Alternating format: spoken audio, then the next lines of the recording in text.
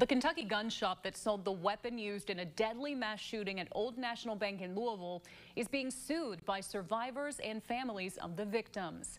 The civil suit accuses River City Firearms of ignoring red flags when the shooter, Connor Sturgeon, purchased the AR-15 6 days before the attack, which left 5 people dead and several others hurt. River City Firearms is a federally licensed dealer, meaning sellers should be trained to spot individuals with, quote, nefarious intentions. The lawsuit alleges this act of widespread devastation and loss of life was made possible because River City Firearms ignored obvious warning signs when the shooter entered the store to purchase an assault weapon while he was in the midst of a mental breakdown just 1 week before the shooting.